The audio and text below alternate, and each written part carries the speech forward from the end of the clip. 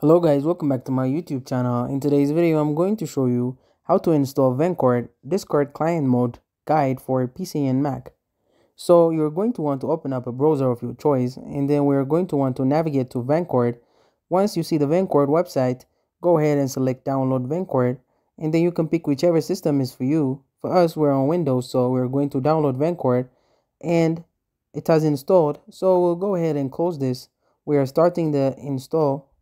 You do want to make sure you are completely closed out of Discord, so you want to right click on Discord and quit Discord now. That's closed. Now we can go ahead and find the file and start the installer. Once you open the installer, you can go, you will see here we just need to press enter and install Vencord. It's selected already. And then we do want to do the stable version. This is the correct location and hit enter. Then boom, it has finished.